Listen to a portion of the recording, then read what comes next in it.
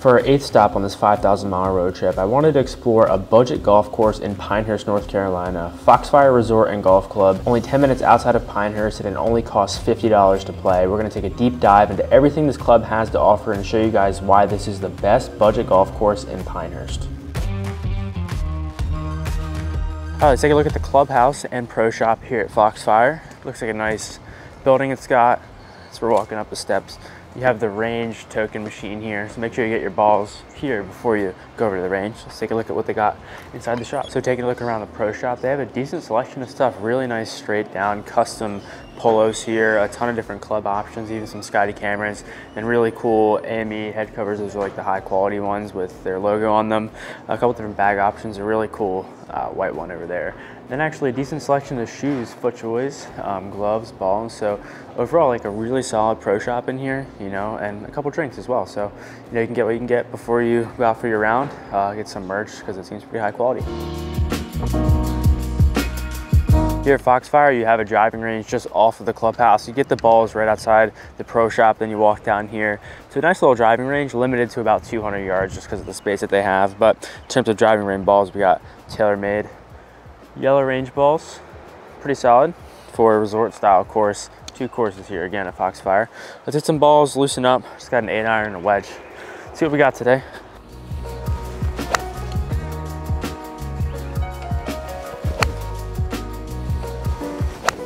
So on the opposite side of the clubhouse, you have a nice little putting green. I believe you can chip over here as well.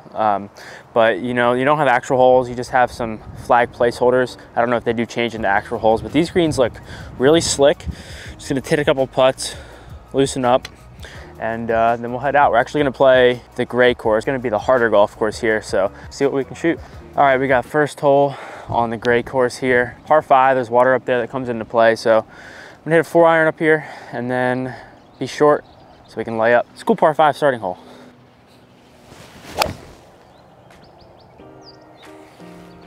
Just leaking right. Theme of the day is going to be confidence. Every swing is going to be a confident swing. We got to lay up over the water here, just hit a little fade. Yep, that's a confident swing. Should be up there in the fairway.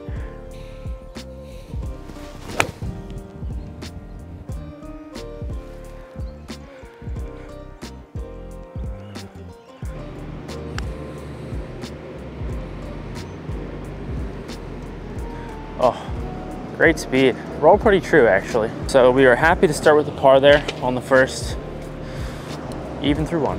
Hole 2 is a par 3 uphill. It's like 209.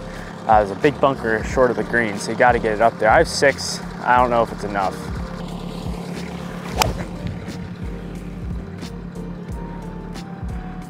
I hit it really good. Just go.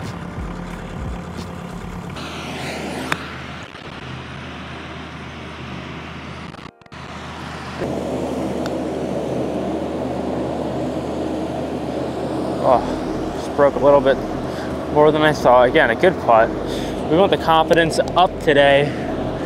Pinehurst kind of bat me around a little bit, so we want the redemption, but not a bad bogey on this hole. So it's an interesting start out here. You go par 5 into a really hard uphill par 3, and then you got another par 5 up the hill, about 518 from back here. We're playing about 6,700 yards today. That's the tips here on the gray course, and on the red course it's about the same, but we have driver, confident swing.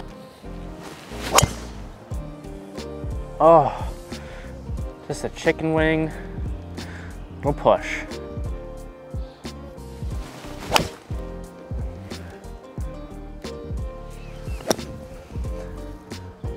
I mean, it's a pretty firm bunker. Can't really get under it.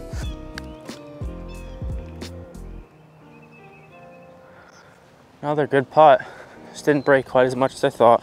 The only 2 par 5s on this side come up very quick. Hole 4 is a par 4. Pretty straight away, moves a little bit to the left. I have 5 wood, 396 I believe it says, so. Oh my gosh. Well, we're taking a drop, playing it as a hazard. So third shot here, we have 120 yards into this green, up and over a little bit of a tree.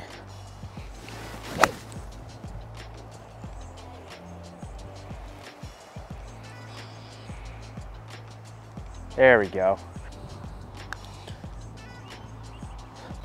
And that's a par. Okay, we got hole 5 here, straightaway, downhill, par 4. There's some bunkers up there on the left side. We got 5 wood again, 379, so not too far.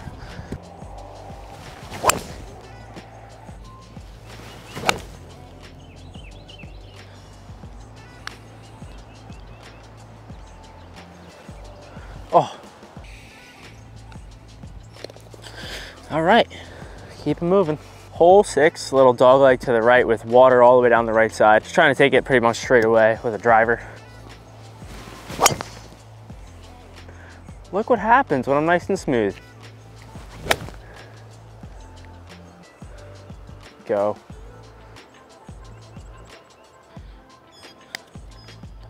Oh, shit.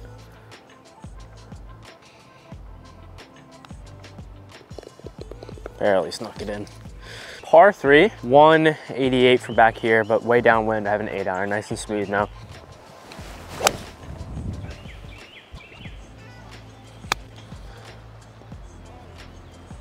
Get up there. Wow, I hit that right on line too.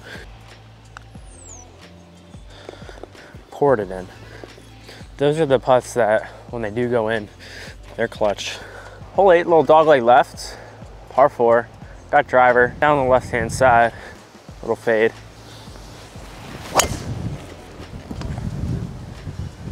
Well, we're taking a drop because I hit it in someone's yard.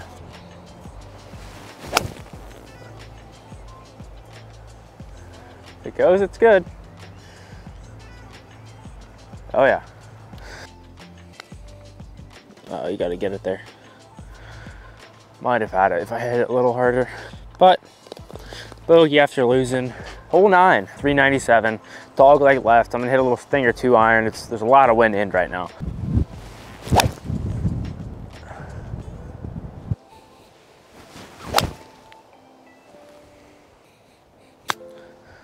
We're to scoot right under it. I hit it really hard. It's never gonna go in at that pace. Well, that's a bogue. Through 9, I believe we are 3 over. Trying to settle in. Hole 10 is 392, little dog leg left. I got 2 iron because there's this tree on the left.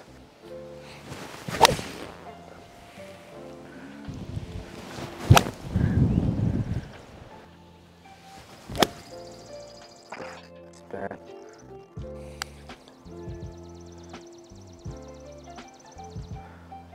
Oh, ended up right behind the hole. Hole 11, fairway green 2 putt, that's what we're going for. Straight away, par 4. Oh, stop it.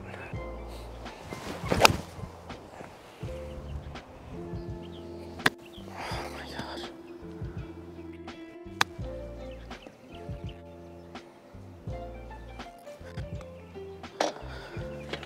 Par 3, hole 12, it's like 195 downhill. Straight into the wind.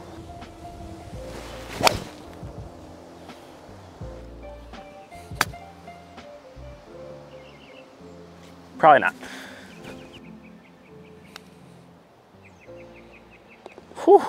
Snuck it in. That's what we needed to get this round back on track. Hole 13 is a par 5. It's 500 something yards. Little dogleg to the right though. Sharp dogleg. We're going straight out at that bunker.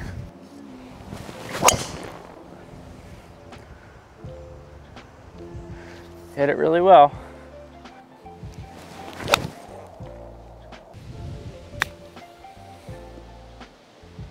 It was not very smooth, but got away with it mostly. I just straight pushed that. That's a par. Hole 14 is pretty straight away. 360 something, I think. Nope.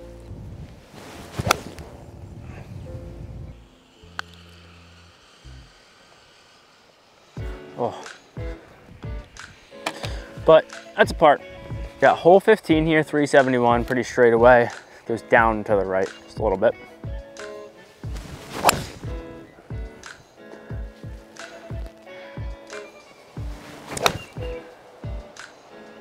Come back. How is that possible? Straight blade.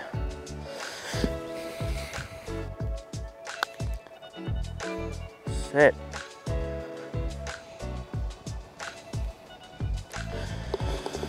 Okay, well, little bogue. All right, we have a par 5 here, 517. Try to take down that left side. You're taking a drop. This is my 3rd shot here. I hit a tree really hard and just couldn't find it. So 3rd shot into the par 5. Just swiped right across. There's just no rotation there or anything.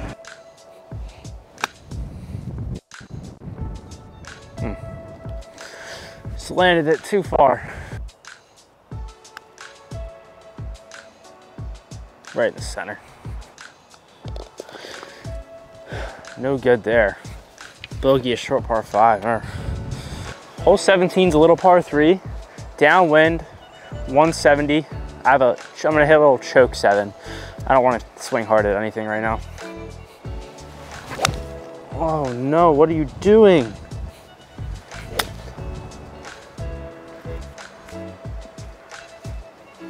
How's that?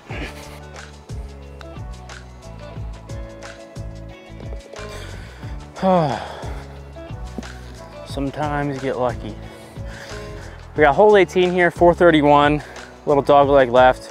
Got driver, gonna try to take it over those trees right there. Nice little finishing hole they got.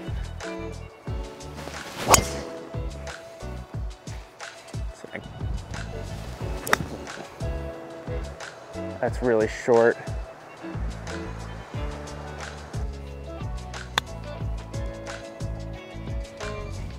Oh, can't believe that kicked left. There we go. Finished with an up and down par. Not sure what I shot, maybe 79, something along those lines, but you'll see it on the screen. That's Foxfire Gray. It was a lot of fun. Let's go up there, debrief, and give it a score. So now let's give Foxfire a rating with the 10 categories I came up with. The first is playability. Out there, you know, we played the gray course today. There is the red course, which I hear is a little bit easier. But the gray course, there were a couple deep bunkers around the green that you did need to get it over. But they do offer tee boxes in the 4,600 yard range, and also the red course offers a tee box at 4,500 yards. Given that, I think golfers could come out here and have a good time. That'd be an 8 out of 10. Next is design. We are in Foxfire Village, North Carolina, and you know, I was over in Pinehurst earlier this week, and you don't really get stuff like this over in Pinehurst. You get big dog legs, blind tee shots, and elevation change. So I think the design was pretty solid. There were a couple holes in a row that you got like left-hand dog legs over and over again, but you know, overall the design was pretty solid. I'll give it a 7 out of 10. Next is accessibility. So it's a public golf course here at Foxfire. It offers 2 different golf courses, and you can book online up to 10 days in advance. So it's very accessible, and I think you could honestly find tee times same day or even a couple days before. So 10 out of 10 for accessibility, super easy to get on and get out and play here. Next is practice facilities. So at Foxfire, they have a limited range up to about 200 yards. And then over here to my right, they have a chipping and putting green. It's pretty solid. I would like to see maybe a range where we can hit drivers, because you know, if you go up to the first tee, you want to rip driver and you haven't swung it, we all know where that's going to go. So, you know, given that, I'm going to give it a 7 out of 10, but they offer good range balls and yeah, decent putting green, like I said. Next is the pro shop. As you saw when we went in, there was a very nice pro shop laid out pretty well. A good selection of clothes, some head covers, polos, even some golf clubs in there as well. Not necessarily the selection of other goods, you know, like hoodies, stuff like that, but you know, they have a bunch of merchandise in there that looked pretty solid, so it's a 7 out of 10 for the pro shop. Next is location. Like I said, we're in Foxfire Village, North Carolina, about 10-15 minutes outside of Pinehurst. It seems like, I'm not familiar with the area too much, but it seems outside of, you know, the golf course here, there's not necessarily a lot to do. You have to drive into the Pinehurst Village area. But, you know, with the 2 golf courses here, it's pretty solid, so it'll get an 8 out of 10 for location. Next is condition. So like I said, we played the gray course, and the greens looked like they were recovering a little bit from aeration, but honestly they rolled pretty true. A couple of bare spots here and there out in the fairways, and not a ton of rough out there. Overall, the bunkers seem to be raked pretty well. So condition, pretty solid, 7 out of 10. Next is accommodations. They do offer stay and play packages. You probably saw along some of the holes there were apartment style cabins that you can do a stay and play both the courses here. Given that, I'm gonna give it a 9 out of 10 because there is stuff on property to stay. Next is the food. There's no halfway house here. It looked like there was just a vending machine out there, but then inside there is a pub with a full menu. Given, not a halfway house with some options when you're far away from the clubhouse, I'm gonna give food a 7 out of 10, but like I said, they do have a full menu inside that you can go and get a drink or get something to eat after your round. So the final category, honestly the most important in my eyes, is overall value. And it costs you roughly $45 to come out and play full 18 here on either of the two courses. And they do say that if you book online, it's going to be cheaper than calling or showing up to try to play. So just keep that in mind. But for that price range, you get something that's pretty unique for this area. You get elevation change, you get water, you get deep bunkers. I mean, you get a pretty good experience. Are you gonna get a big resort style feel like a Pinehurst? No, but for this price point, you're not gonna find really anything else in this area for that. Because of that, overall value is gonna give it 9 out of 10. So that gives Foxfire Gray a 79 out of 100, which puts it here among courses in the same price range category, and then here among all the courses I've reviewed thus far. Make sure to subscribe to follow along this 5,000-mile journey down the East Coast up to the Midwest. We are on our way to Myrtle Beach, so stay tuned for those videos. We're playing some pretty cool places over there, and I'll see you guys in the next one.